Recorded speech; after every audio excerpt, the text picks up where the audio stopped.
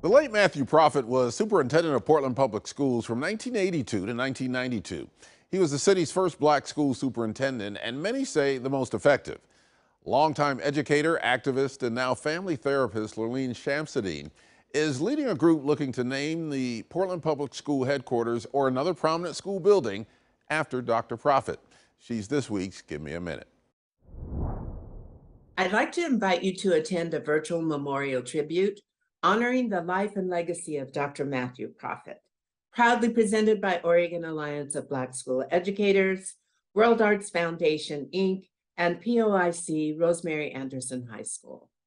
Dr. Prophet served as Portland Public Schools superintendent from 1982 to 1992. His steadfastness and guidance were shared with scores of administrators, hundreds of educators, and thousands of young people and their families.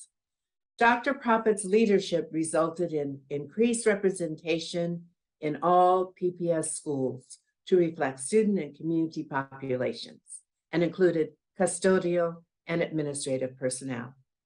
Each tasked with impacting all students, he increased the access to innovative evidence-based programs and instituted new initiatives from local, community, and national organizations, all who were demanding higher expectations for children. Dr. Prophet was adamant that our schools teach all children.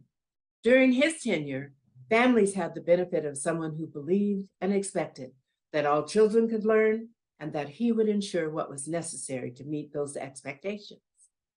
This event takes place October 22nd. Go to the website on your screen to register for this event.